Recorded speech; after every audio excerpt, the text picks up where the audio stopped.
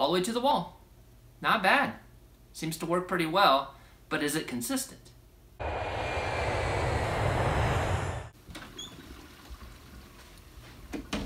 Hey guys, welcome to Nighthawk Gliders. I'm Brad.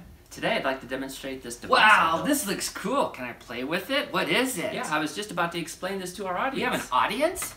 Sure, it's our good friends on the internet. They subscribe to our channel and watch our videos. Okay, take it easy now, take it easy. You know what? There's a Rubik's Cube over there. Why don't you go play with that for a little while and come back to this later.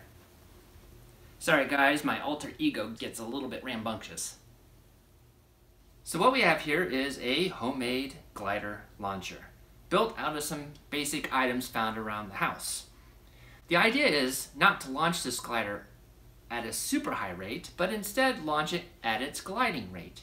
I wanted to see if I can build a consistent launcher in which I can actually measure the glider's rate of descent. So in other words, how far it'll fly forward versus how far it drops.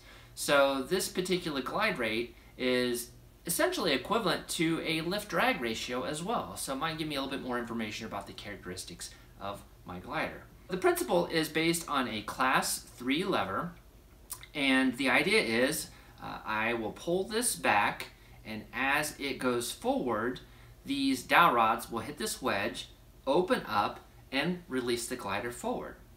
Pretty much like this.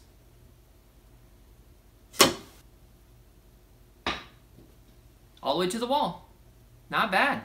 Seems to work pretty well, but is it consistent? Let's do some slow-mo tests and check out exactly how well it behaves. Hey, this is hard. Can you help me solve this? How about later? Let's launch some gliders right now. Yeah, okay.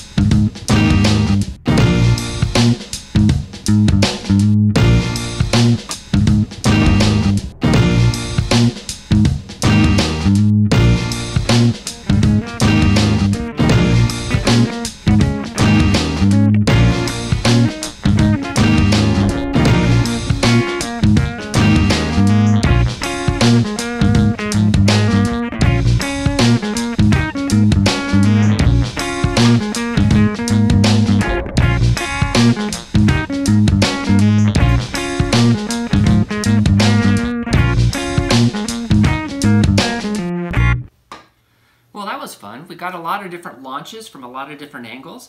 Got some slow-mo, and I was quite pleased with how the launcher performed. It was a little sketchy at the beginning, and I had to adjust a few things, like this little bit of a tension right here and the wedge placement.